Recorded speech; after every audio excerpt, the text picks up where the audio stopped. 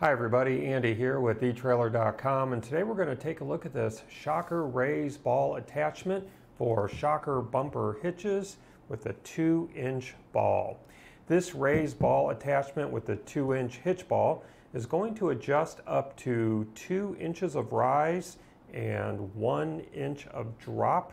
This attachment has a 1 1/4 inch hole, and it comes with this removable 2-inch ball, and the lock washer and nut are also included. The ball shank length is 2 3/4 inches long, and this is going to work with your Shocker Hitch Air, XRC, XR, and Impact series bumper mounted products.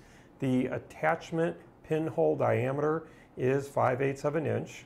This is made in the USA, and the mount itself is shot blasted and powder coated to prevent rust, and the ball is zinc plated.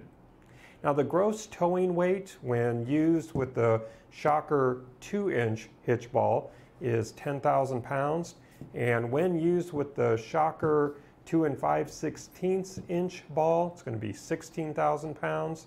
The tongue weight when used with the Shocker Hitch 2-inch ball is going to be 1,200 pounds, and when used with the Shocker Hitch 2 5/16 inch ball, it is 1,600 pounds.